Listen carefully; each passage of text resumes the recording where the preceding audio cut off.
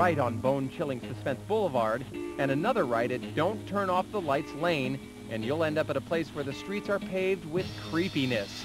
It's time for a haunting look at Silent Hill 2: Restless Dreams for the Xbox. We're pleased to announce that the long-awaited Xbox version of Silent Hill 2 is finally here. Like the original and some of the best suspense movies, this survival horror sequel relies more on tension and atmosphere rather than gore and cheap shocks. Best of all, the Xbox version contains a few exclusives not seen in the PS2 version.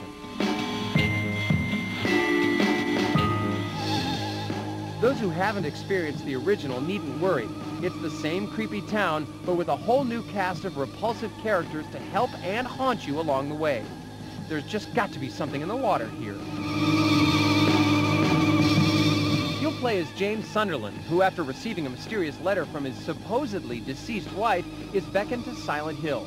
You'll also be able to take control of a supporting character who has a few surprises in store for those who played the PS2 version. The graphics in the game are definitely a step up from the previous chapter. However, due to some overly long and often pointless FMV, the story fails to match the original's breakneck pacing. Also, unlike the first game, there seems to be something of a monster shortage these days in Silent Hill, which means you pretty much meet all your enemies halfway through the game. Sadly, this greatly lessens the tension throughout the remaining levels. But if scares are your thing, Silent Hill 2 does, for the most part, deliver. Fans of the original are sure to thrill to the much improved graphics and gameplay. But if this is your first time in the neighborhood, you might want to first visit the superior first installment instead.